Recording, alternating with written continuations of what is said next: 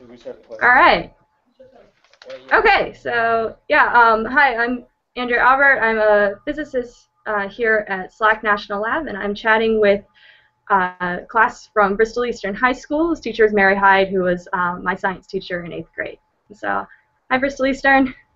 Hi. How are you guys? Good. I wore my Atom earrings for you guys. Nice. Yeah. I want a pair of Atom earrings. I'm going to have to look into that. Yeah, these are a Christmas present from some friends of mine who know me well. Very good. Yeah. Why don't you go ahead and give these guys a little bit of your background, and then they have several questions for you. Right. Okay. So yeah, I spent middle school and high school in Bristol, Connecticut. So I think my dad was in the Air Force, so we moved around a lot, but Bristol's where I spent probably the longest chunk of time. So it's probably as close to a home as I have. I went to Chippenshill Middle School, and I was on the purple team in 8th grade. So I got Mrs. Hyde as my science teacher. She really inspired me. And then I went on to do high school at Miss Porter's school, although I would have gone to Eastern. I was in Eastern's district. And I just, again, loved science. I was really encouraged. And I ended up going to Rice University in Houston, Texas for college. And there I got involved in research right away. And I realized that I liked the classroom work. It's really important to get your foundational knowledge, get the terminology, and learn the math skills you're going to need. But I love doing the research where you're discovering things for the first time, and you weren't able to look up the answer in the back of the book. It wasn't there yet. You were the one who was writing the answer for the very first time, and I thought that was really cool. And I kind of jumped around between different research projects, and I eventually figured out that I sort of like this hybrid between astrophysics, where you're looking at stuff from the universe and the stars, and then particle physics, where you're looking at the really tiny fundamental pieces of the universe and the forces of the universe. And so thankfully there is this field now called astroparticle physics, which I guess I would consider myself an astroparticle physicist. And so I went to Ohio State for my graduate school to do my PhD thesis, because at Ohio State they had this thing called CCAP, which is the Center for Cosmology and Astroparticle Physics. And I wanted to do experimental work on an astroparticle experiment. And at Ohio State I had choices. They were on several experiments that I would have been interested in, which was really important, because if I had started working with someone and it didn't really work out, like the personalities didn't get along too well, then I would have been able to switch to another group easily and still worked on astroparticle physics. And so thankfully the group I started with, we had a really good connection, and so I kept going with them. I worked with Brian Weiner and Richard Hughes, who are particle physicists, but they're also astrophysicists, so perfect. And we worked on the Fermi Gamma Ray Space Telescope, which I have a little model of.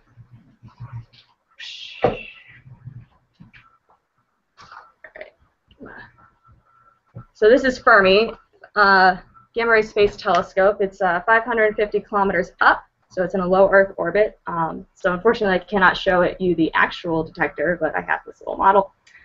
I can tell you more about that if you're interested. And yeah, so I just got my PhD in May, and then I got a postdoc here at SLAC National Lab, continuing to work on Fermi, but also working on the development of an upcoming gamma ray experiment called CTA.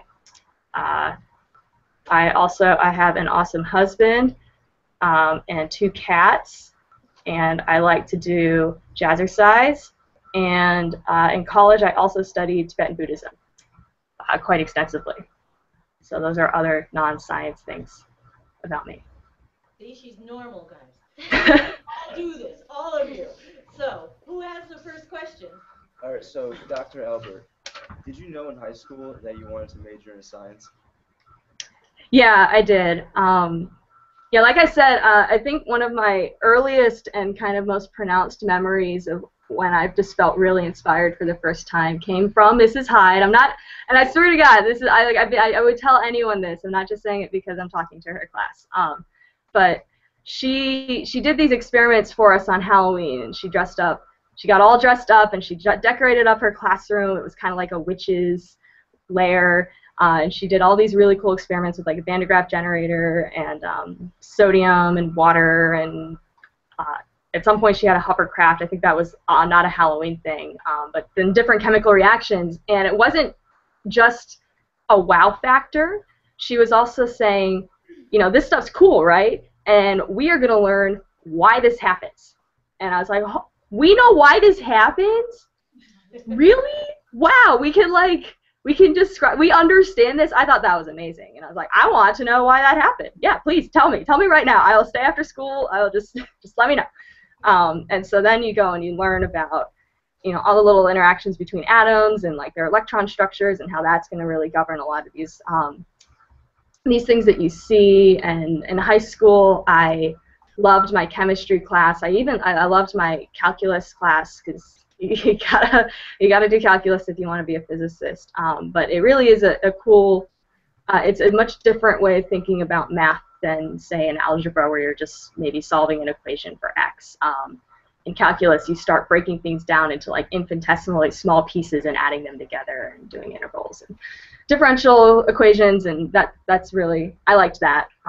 And I really liked physics. I liked astronomy, and so yeah, I knew in middle school that I loved science. All right, thank you. Question 2. What was your major in in college? Yeah, so in college I double majored in astrophysics and religious studies. And so the astrophysics was a little different from just the straight up physics degree. You had to take like an astrolab course where I got to go out and play with some telescopes and look at the stars. I remember one of our assignments was to look at Venus and draw a picture of it. And that during the time of the lab, Venus did not rise until 4 a.m. So in order to do this assignment, I went to bed, and then me and my lab partner, we got up at 4 a.m. And I remember our dorm, like our RAs, I don't know why they were up at 4 a.m., but later that morning they're like, "What were you doing? Like, why were you walking around at 4 a.m.?" It's like, I had to go see Venus. I'm sorry, it was class assignment. But we're cool. Anyway, so and then also I took some astrophysics classes like cosmology, and the stellar physics class was really hard. If you start to think about how all the energy in the center of a star propagates out as your environment's changing and the densities and the temperatures are changing, it's a very, very complicated problem that took an entire semester's class to sort of start to scratch the surface on. And so then, yeah, and then I also double majored in religious studies because I had to take a general credit class, and religious studies was an easy A. So I was like, all right, that sounds great. Easy A, I like that. And I fell in love with Buddhism, and also some other Eastern religions like Taoism and Hinduism, because there were some philosophical themes that overlapped with physics, like this idea of dualism and superposition. So, Schrodinger's cat being like alive and dead at the same time. You kind of have this idea in Zen Buddhism of, how do they say it? Not one or two, but one and two. Anyway, so there is an overlap there, I promise. And my Buddhism professor was really great, and she was very understanding that science came first for me, and so she helped me, encouraged me to get the double major and helped me fit that in with my schedule, and so I'm really glad I did that. Thank you. Sorry, that was a long answer. Did I answer it? Yeah. Okay, great. Yeah, thank you. Sorry. Go ahead. When did you decide to become an astrophysicist? Yeah, it's kind of funny. I can't really pinpoint the day that I became an astrophysicist. It just, one day, I guess even now I think like, oh yeah, I'm an I'm typing for my little thing on the corner here in my video. I'm like, oh yeah, I'm an astrophysicist, huh? Well, look at that. Yeah. I guess it's kind of like, you guys are all growing up, and you say, well, when did you become an adult? And you can't really pinpoint a time. It just, someday you're just like, huh, all right, well, very good. But I guess I wanted to be, So I've never really been, yeah, I've always had kind of a general idea of what I'd like to do with my life, but especially with kind of an astrophysics field and even an academic field, things are just really uncertain and always changing. You know, what jobs are going to be available is variable depending on when you're applying. You know, so if you have like a specific school you want to go to or like a specific group you want to work with, that you're going to make things a little bit more difficult for yourself. And so, you know, you kind of learn to just sort of go with the flow and kind of take things one step at a time. And so that's what I did in college. I remember I was gonna take the intro astronomy course for my major, and I went into the class and I realized that I looked at the syllabus and I listened to the first lecture and I was like, I already know pretty much all of this because I'd studied it on my own. I'd studied it in high school. So my friends in high school kind of made fun of me for this. It was maybe a little ballsy, but anyway, I went to the professor and I asked if I could TA the class. Because I was like, I already know all this. Can I just TA your class? And he said, no, I really don't want a sophomore. You know, the TA spots are usually for the graduate students because they need the support with the funding, and I totally get that. And he's like, but do you want to do research for me? I was like, yeah, awesome, let's do research. So I ended up doing that instead, and I worked on a dark matter experiment called Xenon 10 and studying a detector piece called the photomultiplier tube, and I thought that was cool, but then I took my lab course, and I was like, oh, telescopes are sweet, I like looking at stars, maybe I want to be an observational astronomer, so I went and I did a little bit of that with another one of my professors, and then I realized, well, I don't know, those problems are cool, but, you know, I'm not really staying up at night thinking about what makes stars burn. And then I had my particle physics professor, he said, hey, you should go talk with this other Marge Corcoran. She's been on sabbatical, so sabbatical is when you take a year off as a professor to go do whatever you want, and you don't have to teach. So she wasn't at Rice, and I'd never met her. He's like, you should go introduce yourself and see if she maybe has like a particle physics research topic for you, because you seem to be pretty interested in particle physics. So I just walked over to her office. I'm like, hey, you don't know me, but I think I might want to work on a particle physics project this summer. Can you hook me up? And she managed to get me an internship at Fermi Lab, which is where the U.S. Proton Collider was. Well, it's turned off now. I guess the tunnel's still there, but they don't do any collisions anymore. Called the Tevatron. I did not work on that. I worked on a neutrino experiment, but I was like, oh man, particle physics is awesome. So that's when I was like, okay, I definitely want to do astro and particle. And so then that helped when I was looking at grad schools. It helped narrow down the search. Again, sorry, that was a really long answer. Was that? That's okay. It's informative. It's good for them to know all the different directions you went in.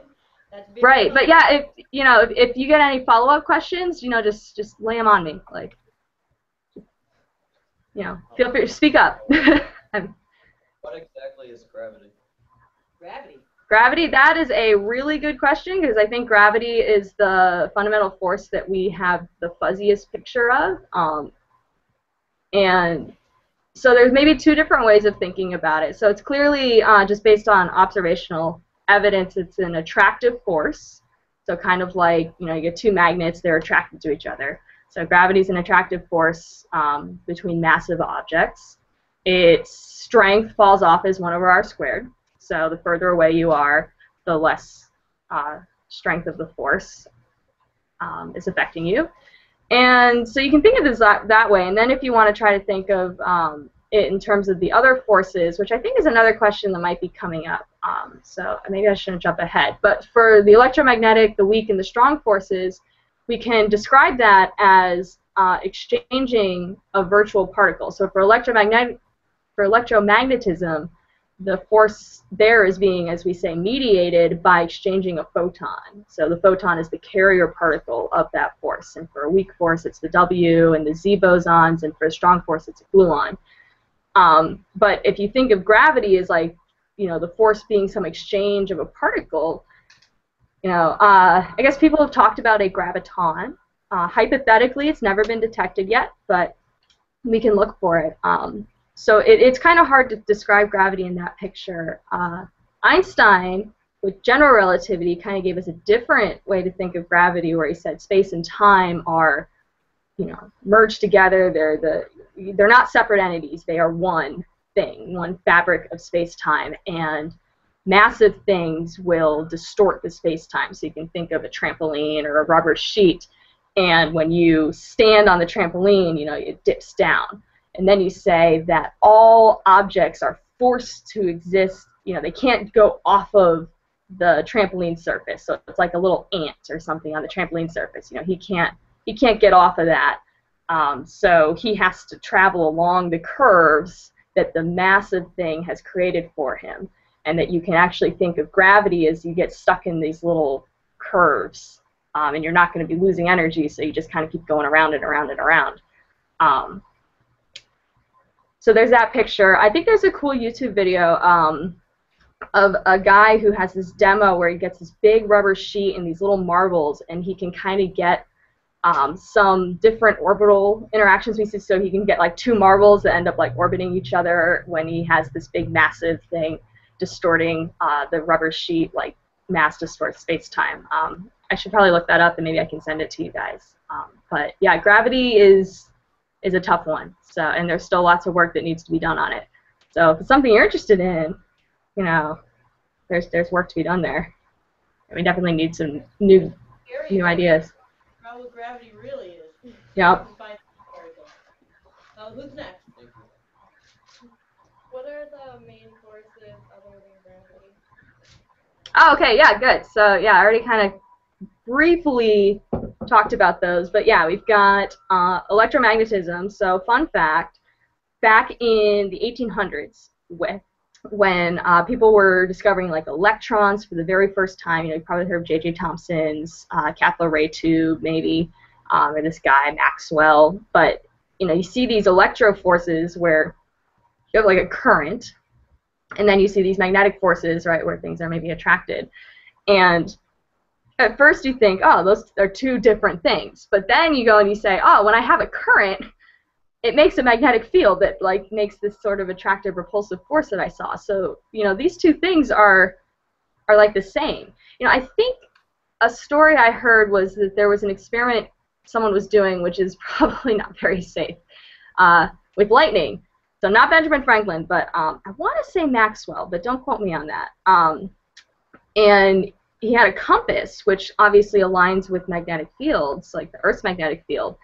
And when the lightning struck nearby, the compass would like go crazy and spin around. And so that was kind of a hint that this current, this electro current, was also creating a magnetic field that was affecting the compass. And so this idea of these two forces that you originally maybe think are separate are actually the same force. They're just sort of different manifestations of the same force. So we have electromagnetism. And like I said, that's we can now, if you want to think of it in like very small particle by particle interaction scales, it's an exchanging a virtual photon, is what we say. The other forces are the weak force. Weak force governs nuclear decay, so neutron can decay to a proton, and that's happening because it is exchanging stuff called a W boson or a Z boson. So with the weak force, and thinking of it as an exchanging of these particles, then that predicted the W and the Z particles existing, and so those were predicted, and then they were discovered. So that was a big success of the theory.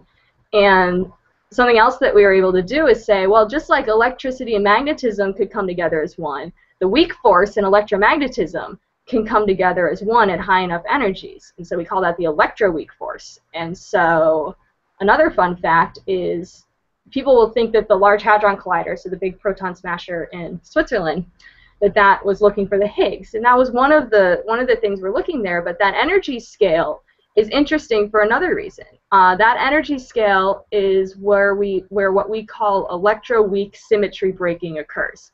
And so that's just kind of the fancy physics way of saying at higher energies, the electromagnetic force and the weak force look exactly the same. They're the same force, but then you get at lower energies and they start to act differently. And so the symmetry is broken, and the energy where the LHC is right around the electroweak symmetry breaking energy scale, which is where we expected the Higgs to be. So, and we found it. Yay! That was really good. And so the next force is the strong force, and this is what holds atomic nuclei together. So right, you can think of like, you know, you get like two positive magnets and you try to put them together, they really, really don't like that. And so like you think of your nucleus is really dense. You know, the size of a nucleus compared to the rest of the atom is like a fly in a football field. So like it is packed tight, and you've got all these protons. So like how do we get all of these protons to agree to be able to be that close to each other when they're repelling each other because they're both positively charged? Well, the strong force. Strong force is what helps us do that. And the mediator particle for that is called a gluon. And then I think at even higher energies, you could imagine the strong force coming together with the electroweak force. And so this all kind of exists consistently, and then we've got gravity, and we haven't really figured out how to get gravity to work in with these other forces in the way that we think about them as an exchange of a particle and kind of coming together as one force. And so coming up with what they call a grand unified theory, or GUT, is kind of a holy grail in theoretical physics. So another problem that, if you're interested in it, you can study up and help us solve it. But yeah, those are the fundamental forces. They're really interesting, guys, because all of them seem to be connected in some way. So when we talk about the nucleus, and we're talking about the neutron, proton, and electron, they're all exchanging these forces. That's all there. It's all part of that. So where do we go from there? How do we really discover what that is? There, that's what Andrea's after. She's after that unknown. So next question. My question is, what is dark matter, and how can you tell when you see it? Yeah, so dark matter, there's really not much we know about it, but we know it's there. So maybe that's the easier question to answer. What it is, but how do we know it's there? Okay, yeah, I can do that one. So we can look at, ooh. Very good, no problem. Okay, good. Okay, so we look at these objects in the universe. So let's take a galaxy or a galaxy cluster. Galaxies maybe, let's start small. So we have all these stars, and they're all bound together by gravity, right, to form a galaxy. So they're not flying off and doing their own thing. They're kind of one system, and they're all rotating together, and they're all being held together by this gravitational glue. And we can say, all right, well, I have this thing in physics, and if you keep going in physics, you will definitely learn this many, many times. It's something called the virial theorem. The virial theorem says that if you have a gravitationally bound system, the kinetic energy of each piece in that has to be a certain amount. It can't be more than this, because if the kinetic energy of these objects was larger, like they wouldn't be part of this whole system, right? They'd be flying off and doing their own thing. It'd be like a rogue star that just says, you know, screw you guys, I'm going to go this way. I'm not going to be rotating in this circle anymore. And so we can look at the energy, or how fast the stars are moving at the very center of the galaxy and at the very edge of the galaxy. And what we see is the stars at the edge of the galaxy are moving so fast that there has to be more gravity holding the whole thing together than just the gravity that we see from normal matter like stars. And so, and it has to be like 100 times more gravity. I mean, this isn't like a little 10% correction. This is order of magnitude or more mass is needed in order to keep everything gravitationally glued together. So that's really what we think of as dark matter, and we call it dark because we cannot see it. So right, we can see the stars, they shine, they emit light, they emit photons. We can detect those photons. Awesome. Dark matter doesn't really do that quite as often. Every once in a while they might interact and give you something called a gamma ray, which is a very high energy photon, which is what I'm looking for, but we haven't seen that yet. That's still just a theory. And right, so that's how we know dark matter's there. We're pretty sure that it's a particle. So someone thought, well, maybe the dark matter is just maybe some like neutron stars or black holes, or just, you know, some of these really dense objects that are made out of normal matter, but they just don't shine as much as stars do. And so those are things called machos. Massive, so that's the MA, compact halo objects, machos. And we can look for those, and we have looked for those by saying, okay, I know that massive things are going to distort space-time, so they're going to make it warp like we saw in the trampoline analogy. And so that means that if there's a massive object between my face and you guys, the light is going to kind of bend around it and the massive object is actually going to act a little bit like a lens. And so as the objects pass in front of each other in your field of view, it's going to cause the background object to get a little bit brighter. And so there were lots of studies in the 90s looking for this effect, and they didn't see as much as they needed to explain all of the missing matter. And so that's where people started talking about particles. And so now we have WIMPs, which I think was inspired by the macho's name. So WIMPs are weakly interacting massive particles. So we look for those, but we haven't really seen them yet. We expect them to maybe give us a small gamma ray signal. They might every once in a while come and whack into a nucleus in one of these detectors that are underground.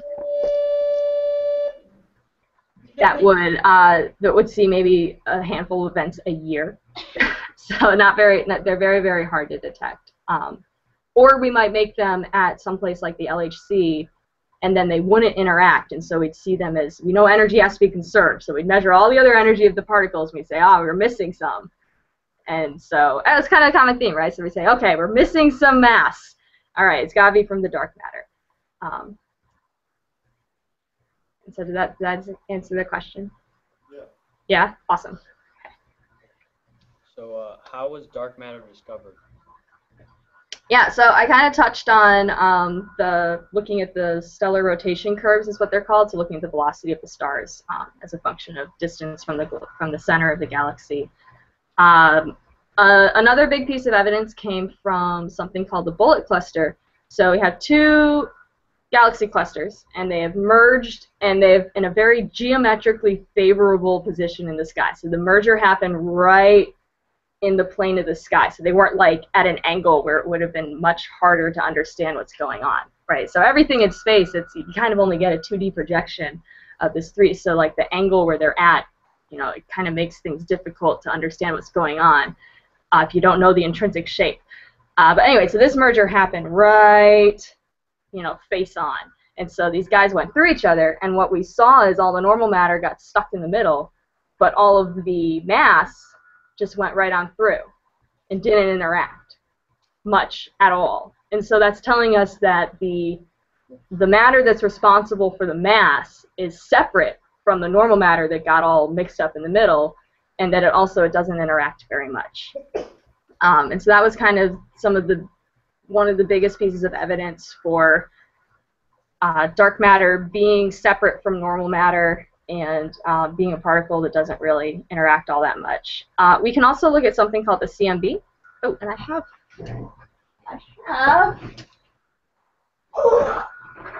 beach ball. All right, get to use my beach ball. So I got one of these. This is the CMB. So what is that? It's cosmic microwave background radiation. So these are photons that are the oldest photons we could possibly detect. They escaped from the dense soup of the universe 300,000 years after the Big Bang, and they traveled all the way to our detector, and then we can detect them and figure out how their energies vary on very small scales. And so that's what this is showing. It's showing how the temperatures are changing. Red is hotter and blue is colder. And the changes we're talking about are something like 10 to the negative 4, so 0.0001 Kelvin. So this is a very sensitive detector. You know, we're not talking huge changes in temperature. You'd probably not even notice. The bright thing here is from the galactic plane. So typically you'll see this map, and the galactic plane has been subtracted. But if you look at off of the galactic plane, so these are coming from outside of our galaxy, these fluctuations, and the scale, the spatial scale, so you can see that these things are fluctuating. They look like it's pretty much the same in all directions, and they're fluctuating on very small angular scales. And the size of that scale tells you about how much matter there had to be in the early universe. So the idea is that if you had a lot of matter, it would make this little pocket in space-time where things would, get gravitationally collected in, and that pocket would become a little bit hotter than another place that maybe didn't have this matter pocket. And so you can figure out how many of these little pockets you needed and how they're spatially distributed, and sort of assume and figure out how much matter you needed. And this is really the measurement, and I know it's a little bit more abstract, but this is the measurement that's telling us how much of the universe is made out of matter and made out of dark matter, is by looking at these little temperature variations in the CMB. And so that is another really strong. So the CMB, we're saying, well, if we need to have this extra matter than the normal matter, we need to have dark matter in order to get the kind of variations that we are seeing in the cosmic microwave background.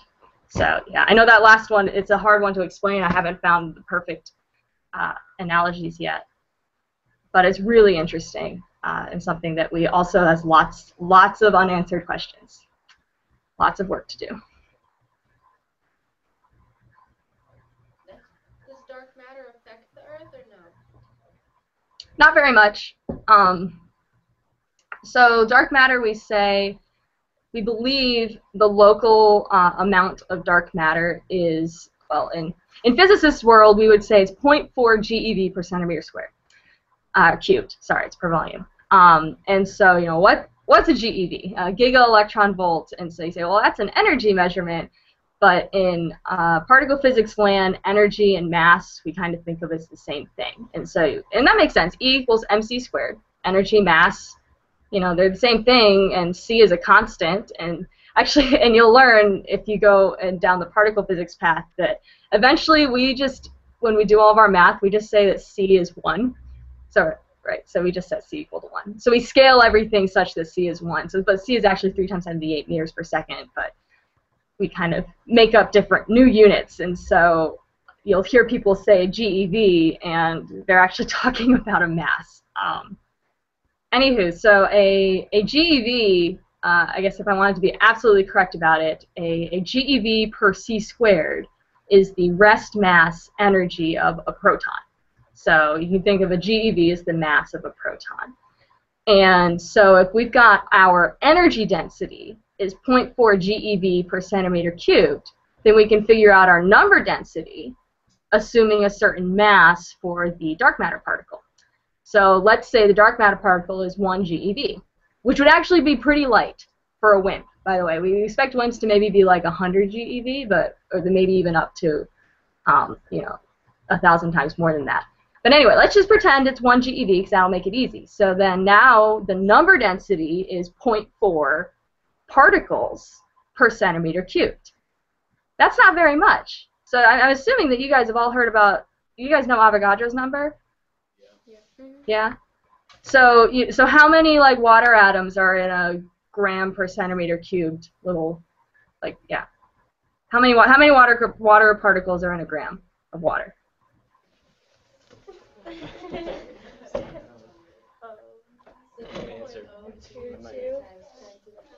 Yeah, it's just Avogadro's number. Yeah, I picked water. I was trying to help you guys out here because the density of water is 1 gram per centimeter cubed.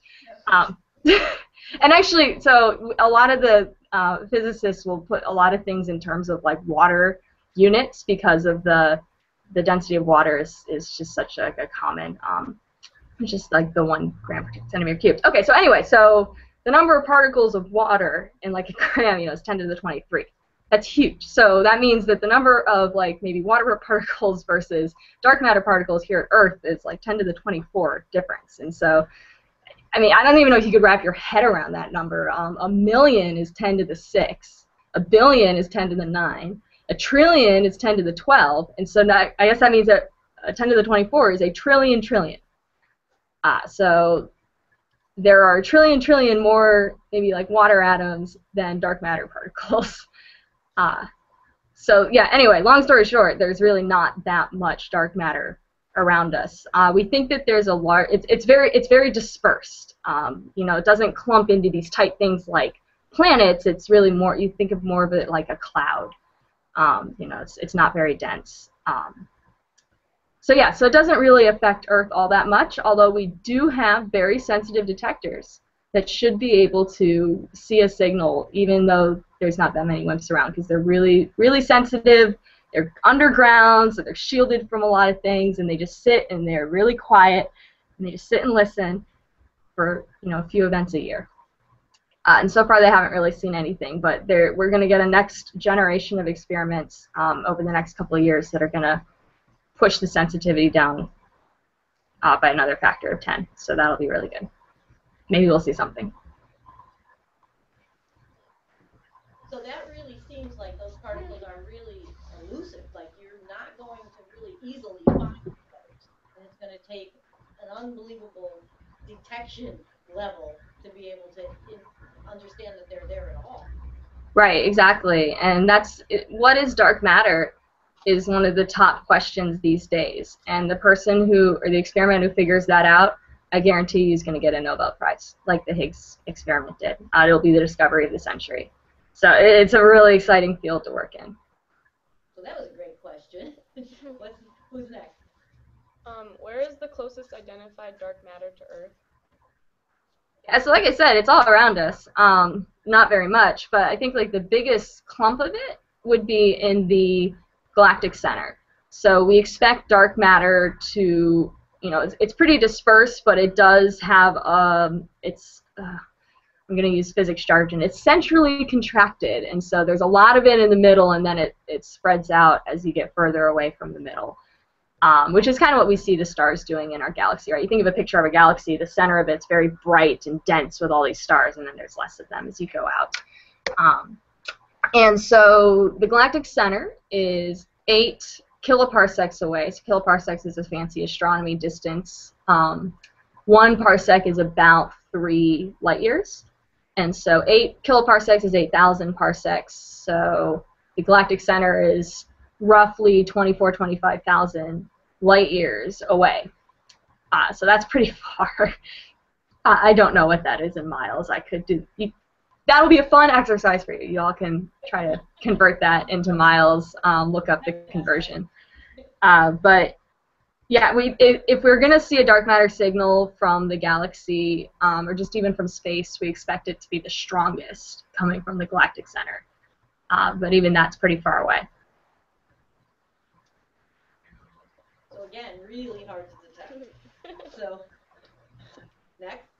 What is the difference between dark matter and a black hole? We've seen black holes. Yeah, we know black holes definitely exist. And yeah, actually there are theories that say that your missing gravity could be not from a particle, but just because our theory of gravity doesn't work on huge cosmological scales, and so maybe we just need to modify our theory of gravity, and that will take care of everything. We don't need to invent a new particle. So anyway, just kind of side note is that dark matter as a particle is a theory, and it's a pretty strongly motivated theory, but it's not the only one. And there's a lot of options out there for what it can be, including just maybe our theory of gravity needs a little work, needs some tweaking. So black holes. Black holes are going to be much denser than dark matter, like much denser than dark matter. And so this is where you get, tons. So the masses of black holes can vary. People will talk about supermassive black holes or smaller ones. And what it is so if you think of this like distortion of space-time, from the massive object, the black hole is pretty much like putting the heaviest thing you can think of on a trampoline, so that everything just kind of all falls down into this, big deep pocket distortion of space-time. And so it's so dense. There's so much gravity there that not even light can escape from the black hole. And there's one in the center of our galaxy. Call it in the direction of what we say Sagittarius A star. So Sagittarius is a constellation. So the constellation Sagittarius is pretty much right around the galactic center, the center of our Milky Way galaxy. And so there's a black hole there. We can see things interacting as they're kind of circling around the black hole before they've fallen in. We can see it radiating from Hawking radiation. So let's see. Big differences between dark matter and black holes. Densities are way different. We've actually seen black holes, and I'd want to say that those. Oh, and also black holes are maybe more localized, like they're kind of in one point in space, whereas the dark matter is a little bit more spread out. Yeah, that's all I got for that. Good question. Yeah. So next. Are they working on any other telescopes to focus better on gamma rays? Yeah, I got lots of next generation. The Russians are working on another space-based gamma ray detector called Gamma 400. I don't know too much about it, but I think it's, you know, they're working on it, and maybe in a couple of years they'll get to do a launch. The next generation experiment that I work on here at SLAC is called CTA, which stands for Trenkov Telescope Array. So this is not a space-based mission. This is, so when gamma rays hit the atmosphere, they immediately interact with the stuff in the atmosphere and make this big shower of particles as they lose energy in the atmosphere. And then these particles emit a very distinct radiation, or they make a very distinct blue light called Cherenkov radiation. So if you've ever wondered why Dr. Manhattan in the Watchmen is blue, I'm pretty sure he's blue because of Cherenkov radiation. You see this in nuclear reactors. It's this kind of this blue glow that happens when you get particles moving really fast through the air or through water. They make this Cherenkov radiation that's blue. So when the gamma rays hit, so then you ask yourself, well, then why isn't the sky, well, of course it's blue from the Rayleigh scattering in the atmosphere, but why don't I see these blue flashes from all the gamma rays hitting? And these flashes are not very bright, and they're happening really fast. You know, they're happening maybe, let's see, 10 to the 6 maybe. I mean, it depends on the energy, but let's say 1 million of these go on a second. So yeah. Anyway, so we can't see this blue light with our eyes, but we can make these telescopes that can have a really fast shutter or a fast trigger rate, so they can be sensitive to these really quick signals, and they are optimized for this blue light. And so that's the C. The Cherenkov telescope array would be an array of telescopes looking to collect this blue light from the gamma ray shower in the atmosphere. And right now there are some experiments that are doing this already. One's called HESS, which is in Namibia, Africa. And another one is Veritas, which is in the US, I think. I forget exactly where. Maybe Arizona. But anyway, so that's also an array. And what they have right now are 4 telescopes. Although HESS has a 5th one in the middle. And for CTA, we're going to just make a super array. So we're not just going to have 4 telescopes. We're not even just going to have 1 type of telescope. We're going to have 3 types of telescope. We're going to have small, medium, and large. So the small ones will be good for high energy events, and then the small ones will be good for higher energies. The larger ones will be good for lower energies, because the lower energies are going to be dimmer, so we need a bigger telescope to collect all that light to be sensitive to it. And just how many telescopes we're going to have in the array is still kind of being decided. We haven't even picked a spot where we want to build it yet. But for the U.S., this is an international project. Mostly the European scientists, and the U.S. is hopefully going to be involved in a significant way. But the U.S. people, we're working on a kind of a new way of making the telescopes, and a new way of making the camera. And that's something we work on here at SLAC, is we're testing the what they call the front-end electronics for the camera. So the very beginning of the telescope, where the light's going to hit your light detector, and then that signal is going to go through all these different chips, and it's going to get read out, and figuring out how you want to trigger to decide is the event interesting or not, and how you're going to store all that data. That's what we're working on here at SLAC. And it's really cool. I like doing this experiment because I actually get to work in a lab with actual equipment that I can hold in my hand, as opposed to the Fermi analysis. I do a lot of work on my computer. So it's good to get some hardware experience. And I'm learning a lot about electronics, which I did not know before. Learn as you go. That's a lot of being a physicist, is being okay with having to learn new things and learning them pretty quickly and asking lots of questions. Because you're always going to have to be learning new things. Andrea, is the Fermi the only telescope out there now of that capacity, or are there others that in other countries that match? So there are other things that'll look in different wavelengths of light, right? So we have different radio or optical, so like the Hubble Space Telescope is optical. As far as gamma rays, for Fermi is the only one in the energy range that we're looking in. The ground-based arrays like Veritas and Hess, they need to have the event be bright enough to be able to see, and so they can only see very energetic gamma rays. And Fermi can see kind of the less energetic gamma rays since it's in space and it's detecting them in a different way. There are lots of other things up there in space. For example, there's a detector called AMS, which I forget what it's, alpha magnetic spectrometer maybe. Sam Ting is going to be mad at me. Anyway, so AMS is basically the LHC in space. So the LHC, or CMS in space, I guess you could say. CMS is one of the detectors at the LHC. I know we have lots of acronyms. So Large Hadron Collider, Proton Smasher in Switzerland. There are these two main detectors that look at the results of the collisions called CMS and ATLAS.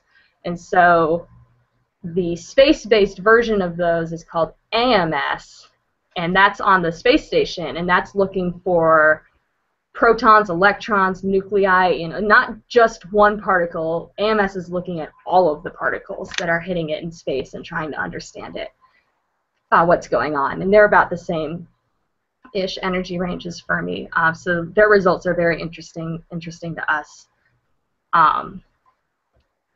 Yeah, I guess another fun story. So space is actually, well, it's not too crowded, but it is kind of crowded. The number of satellites that are up orbiting Earth, there's a lot of them. And we did have to make an emergency avoidance maneuver with Fermi, I think 2 years ago. So NASA people, they know, they've got some space traffic control people who know where everything is, and they know all their trajectories. And they said, okay, Fermi, there's going to be this Russian satellite that's out of commission. It's just there orbiting, and you can't do anything to it. And its path's going to go like this, and Fermi's path's going to go like this, and they're going to be both in that collision point within like a millisecond of each other, or maybe 10 milliseconds of each other. So, the chances of them actually colliding are pretty high. You might consider doing something about that. And so our project scientist, Julie McEntry, poor Julie, I think that was a very stressful couple days for her because she had to decide what to do. And what we ended up doing is we do have a little bit of fuel on board, and we could release it and shoot some fuel out in one direction. Of course, conservation momentum would shoot Fermi out in the other direction. And so we just sort of pushed Fermi a little bit so that we reached the intersection point before the Russian satellite.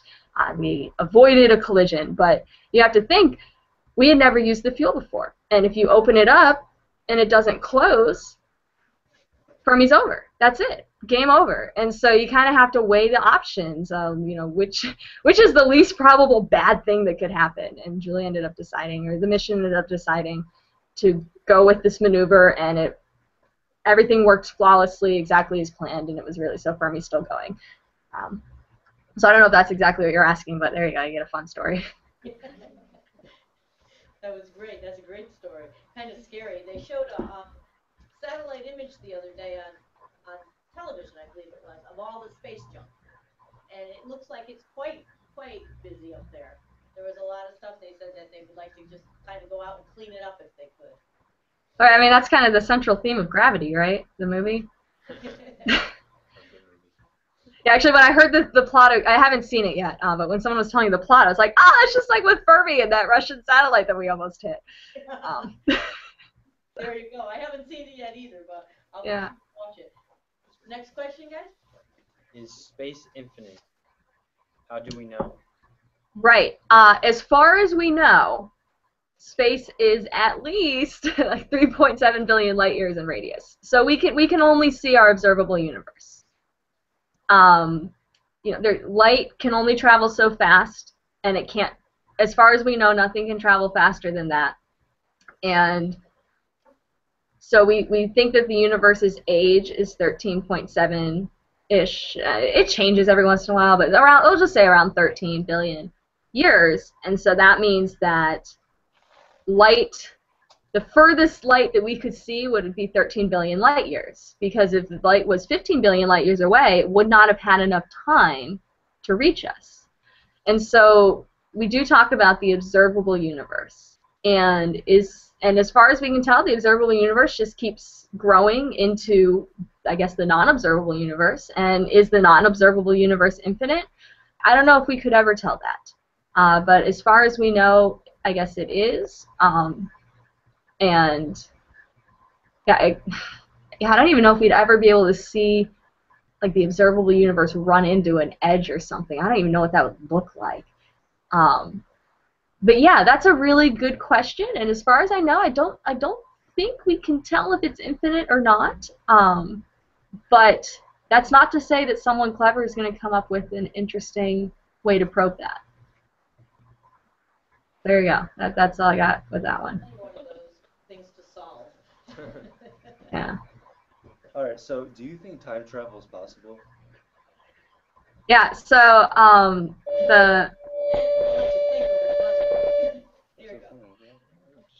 the other class on Monday, we did a little test run on Monday, asked the same question, and I will give my stock answer, which is we are traveling through time right now at a rate of 1 second per second.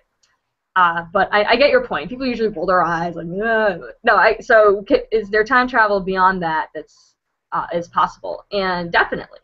So Einstein came up with this brilliant theory called special relativity, where again we've got space and time are mixed. And so one way to maybe think about it is the faster you, so the bottom line for something called time dilation is that moving clocks run slow. And so the way I think about it is the faster you move through space, the slower you move through time.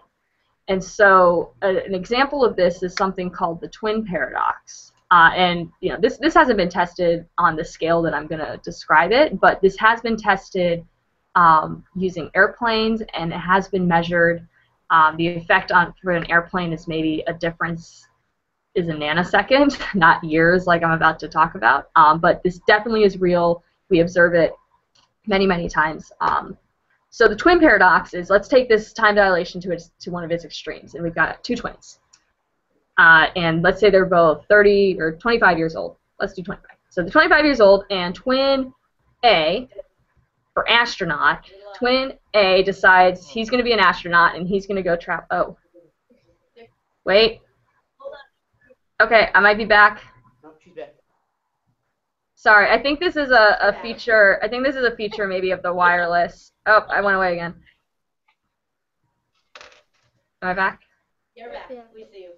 Okay, great. All right. So yeah, sorry about that. Okay, intermission's over. So we've got twin A, astronaut, decides he wants to go to, say, Alpha Centauri, which is 4 light years away, and he's going to travel near the speed of light to get there. So we have new technology that lets us do that, which we don't right now. And twin B decides to stay here on Earth. In my head, twin B, the first B word that came to mind was boring, because he doesn't want to go into space. So the boring twin stays on Earth, and the astronaut twin goes to Alpha Centauri and comes back, the whole time traveling near the speed of light. So for the astronaut twin, let's say the trip took 10 years. So if you were traveling at the speed of light, it would have been 4 years there, 4 years back. But let's say it was just a little bit under, and let's say it was 10 years. And so he's now 35 years old. Now his other twin, his boring twin that stayed on the Earth, was not traveling that fast, and is in fact, his clock has been running faster, so he has experienced more time, and he is now, say, 50 years old. And actually, given that I've now said it took 10 years, I should be able to figure it out, but I'd have to look up the equation. But anyway, the idea is that the Earth-based twin is older than the astronaut-based twin, because the astronaut twin was traveling close to the speed of light. And so if you want to think of it as like the astronaut twin has managed to go, and everyone on Earth has experienced 50 years, while the astronaut twin has only experienced 10. And so the astronaut twin, to some level, has gone forward in time. if you want to think of it that way. And he's managed to go further in time on Earth than he experienced. And so that, in my opinion, that's a form of time travel. And so then you say, okay, so it looks like you can go forward in time. Can you ever go backwards in time? And I cannot think of a way to make that possible. But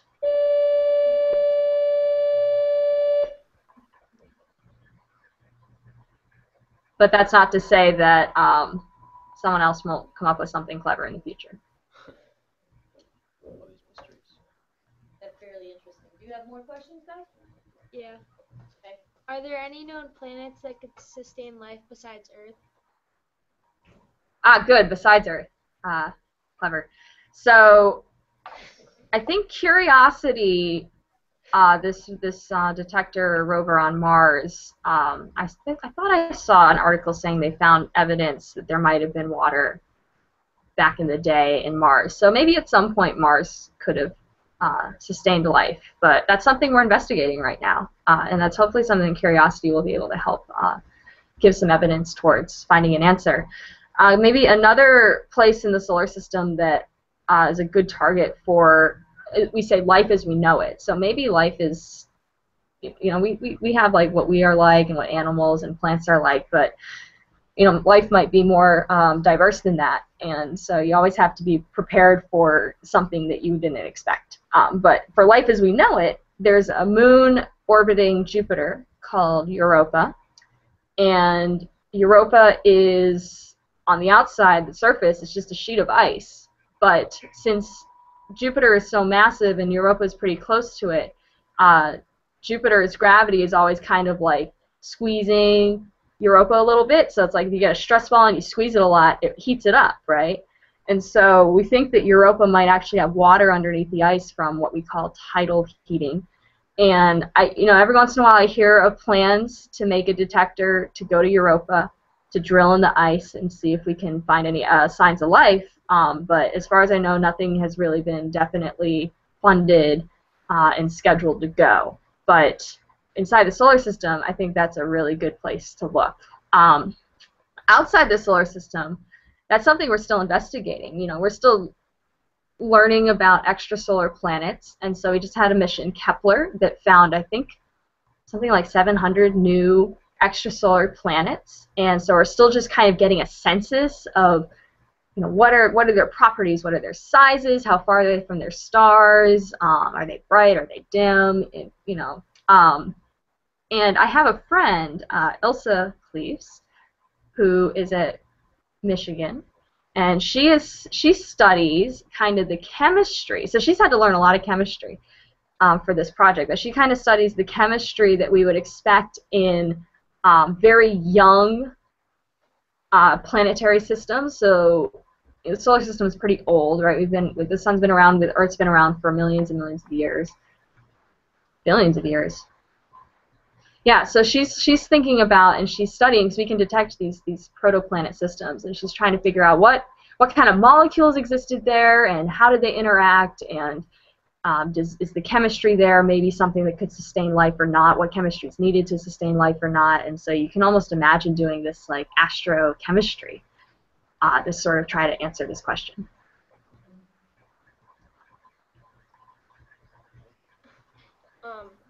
How can you tell you were looking at a different universe? Yeah, I guess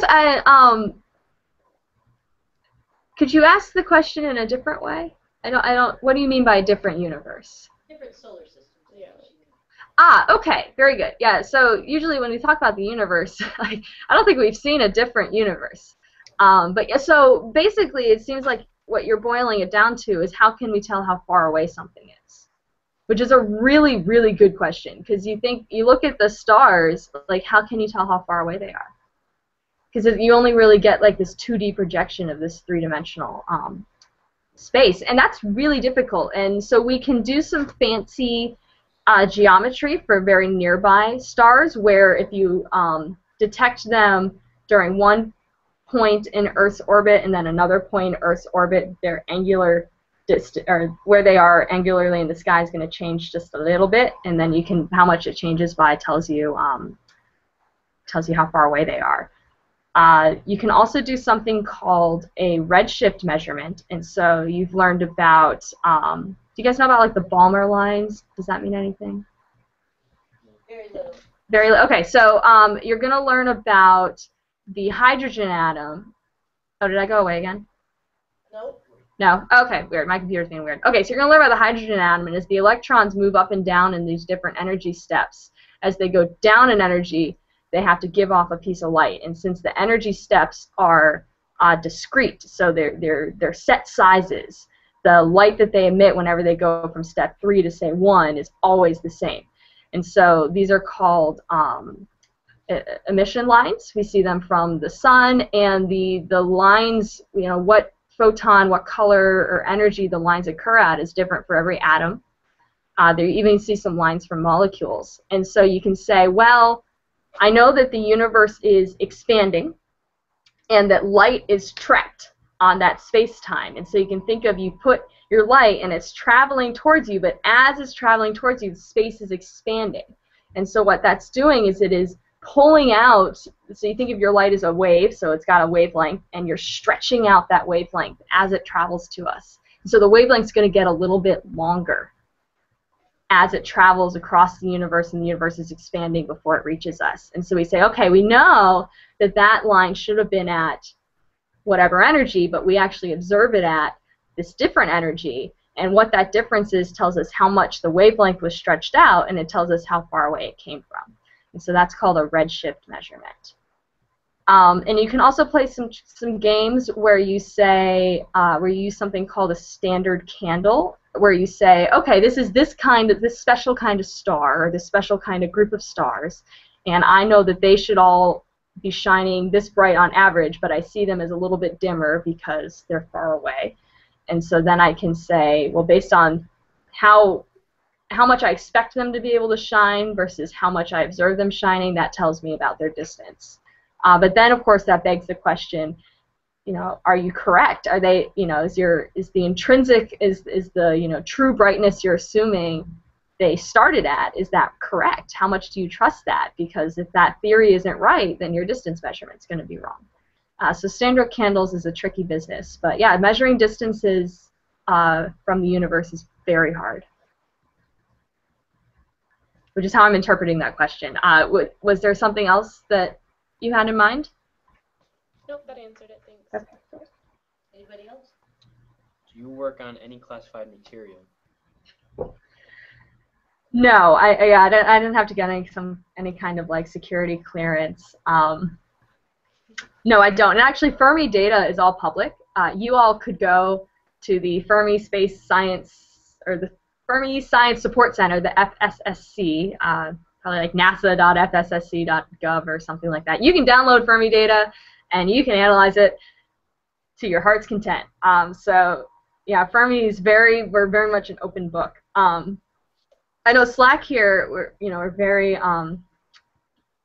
very careful, and safety is important. And so maybe the like one hazardous material that I've worked with is solder. So solder is this metal that you don't have to get it very hot for it to melt, and then so you can melt it, and like it's like tape. It's like metallic tape that you can use to stick things together. So you can melt it a little bit and then move it around like a hot glue gun, and then you take the heat off and it, you know, solidifies again. But the solder has some lead in it, so it's technically a hazardous material. And I know we had some extra solder in our lab, and we had to call the hazardous material guys to get rid of it for us. Which you think, anyways, like jewelry makers use solder, I think, all the time, and you might think that's a silly hazardous material, but it is, and we had to go through a special protocol to get rid of it and dispose of it properly.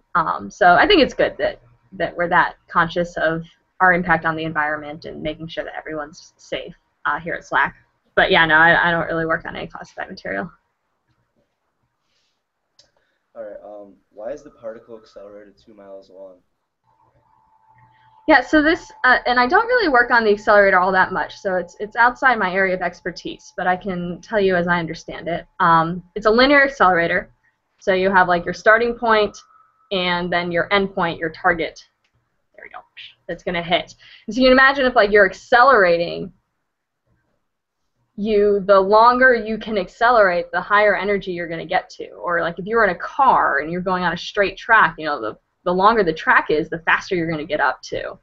And so I think that is probably why it needs to be so long, is if you want to get things up to a certain energy, you need to accelerate them for a pretty long distance. And then once these things are going really fast, you know, near the speed of light, 2 miles is like a blink of the eye. You know, that's over with very quickly. And so you could take something like the Large Hadron Collider, where they accelerate things in a circle so that they have a continuous track, so they can go around the circle many, many times and keep giving it little boosts to accelerate it up to an even higher energy than we can here at SLAC. The cost, though, is that whenever you have a charged particle, like a proton or an electron, and you move it around in a circle, it loses energy, because as moving it around, forcing it to stay in a circle, you have to make it loses energy. It's accelerating. It has a centripetal force, so it has an acceleration. And then when charged particles accelerate, they give off light and they lose energy. So you kind of have this thing with the linear accelerator. You don't lose as much energy as you would in a circular accelerator. And so you kind of have to ask yourself, you know, do I want a continuous track? How much energy am I going to? And protons are heavier, so they don't lose as much energy going around in a circle as an electron would, which is what we accelerate here at SLAC with the linear accelerator. So there's kind of like these two competing energy. Like you want it to be as long as possible to crank up the energy, but then if you're going around in a circle, you're going to lose energy. So you're sort of weighing two different effects and trying to optimize. Yeah, and then I think Kat was saying when we watched the other video that the X-rays that she was looking at needed to be all the way up at that energy level for her to be able to see them well. Right. Exactly. Yeah, once you get to different energies, you can start to look at different things. And so, yeah, you want to get up pretty high. Any other questions? I think we're good. That's it, we're done? Yep, I believe so. Anything that came up while you were listening? And it doesn't have to be science related, or it can just be about like academia or jazzercise. Or In Nepal next week. yes. Ask her to tell us about her vacation. She's going to Kathmandu. Yep. Yeah, I've been telling all my colleagues that I have very limited internet access there, so they can't email me. Even if they want me to do something, I'm not going to respond. I'm going off the grid. That's a good thing. That's a Yep. really good thing. Yeah. You Yeah. take lots of pictures. I will, yeah. I'm really excited. We leave on Saturday, so I've got to, It sounds very exciting. you know. I'm jealous. Yeah. You're probably not jealous of the 20-hour plane ride plus No, I'm the not jealous. 5-hour plane ride. No, not jealous of that at all. Yeah. But I think the planes now, the one we're taking is going to have electricity sockets on our seats, so we'll have So the you'll be computer. hungry. Yeah. So we'll have the computer, and I think we got a new game for the computer, the new South Park game, Stick of Truth. So we'll play that on the plane. Yeah. Guys, anything? Actually, if the stars are so far away, then why is it that the light around Earth affects the ability to see them? So by the light around Earth, are you talking about like atmospheric distortion? So we have this issue where, yeah, the stars are really far away, but the light's traveling, it's doing its thing, not much is happening, and then it hits Earth and it hits our atmosphere and it starts to interact with the stuff in the atmosphere and it gets jiggled around, and so it's harder to say exactly where the light came from. So our spatial precision for like a ground-based telescope is limited by the fact that the light gets bounced around in the atmosphere. And then, of course, we have our own star, the sun, which is incredibly bright. You know, it just like outshines everything. So that's why you have to, you know, look at things at night, or have some way to shield the sun in order to detect it. Was that what you were asking? Good question, Brandon.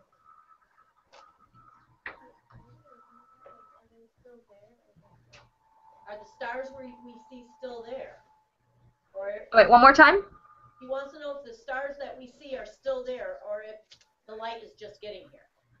Right. So most of the stars that you see are going to be coming from inside the Milky Way galaxy. So if there may be some other galaxies, although I don't know if there's a few you can see with the naked eye, but you wouldn't see individual stars there. You kind of see them as a galaxy as a whole. So the stars that we're seeing are within the Milky Way galaxy.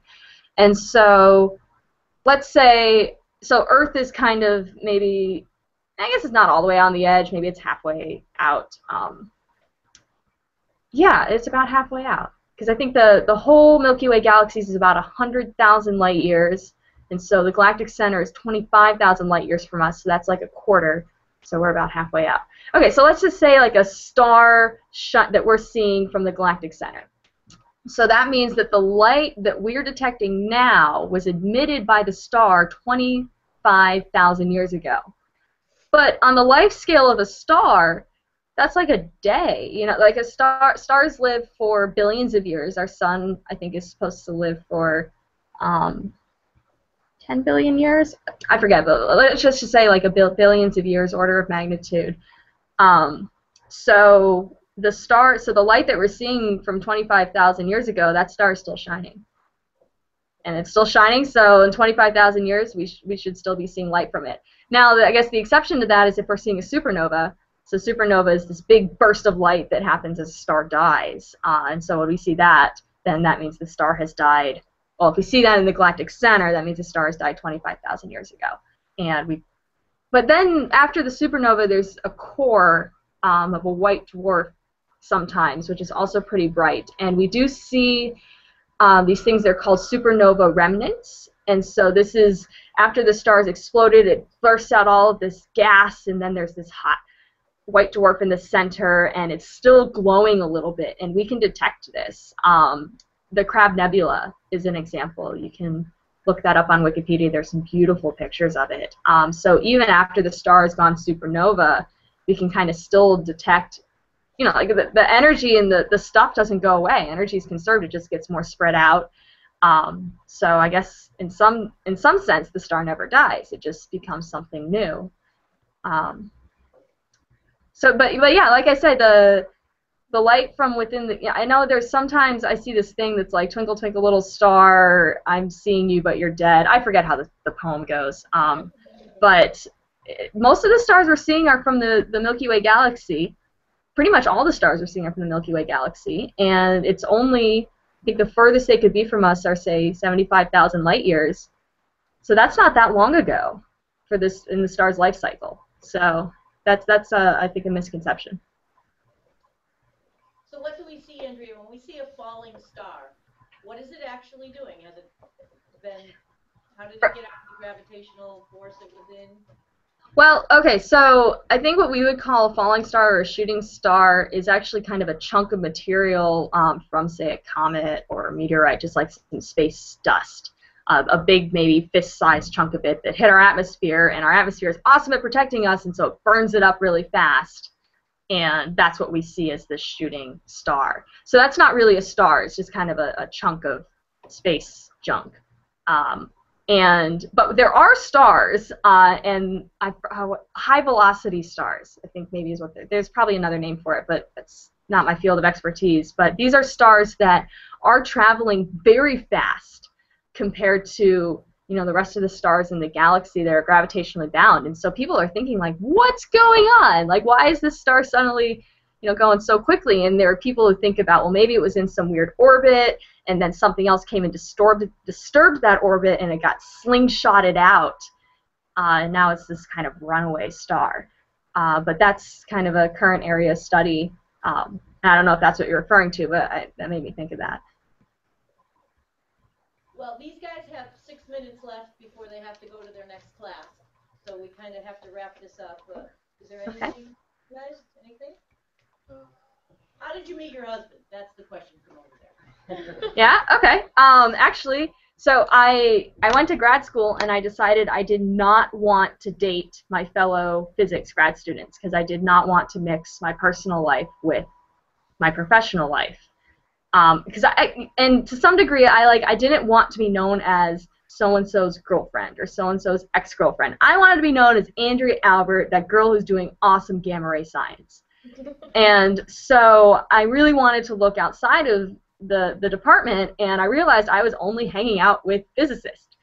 And so I actually went on a website called OkCupid, which is a free online dating website because I'm cheap. And Dylan was on OkCupid, and that is in fact where we met. And then we went on a date in Ohio and just really hit it off, and you know, we've been together ever since. So. There you go. Yeah. What was the website again? Yeah, because I mean, the way that I think about it, just personally, is maybe there's a certain percentage. I don't believe in one soulmate. I think there's a certain percentage of you having high compatibility with one person, and so in some sense, it's a numbers game. And the more people that you can meet or get exposed to, the higher your chances of finding that person that you're really compatible with is. And so with OkCupid, I could look at a lot of different profiles and be like, oh, it's cool that you think that, but I don't know if I really agree, so I don't think I'd want to date you. It's not very romantic. It's actually quite scientific. Yeah, science dating. But yeah, it worked out for us. And he's not a scientist, which I love. He's a science enthusiast. He's a very, very smart guy, but I get to have a life that's not physics with him, and I like that. And go to Nepal. And go to Nepal, yeah. Andrea, have a wonderful trip, and thank you so much for spending this time Thank with you, us. Dr. Albert. Yeah, thank you. And Mary knows, or Mrs. Hyde knows how to get in touch with me, so if anyone has any questions, don't hesitate to send me an email. I'm sure happy. we'll have a great follow-up to this, so I'll let you know what we come up with. Okay, great. Well, have a good rest of your day. Thank you. Thank you. It was nice talking with you. See you later. Bye, Dr. Albert. Bye-bye. I had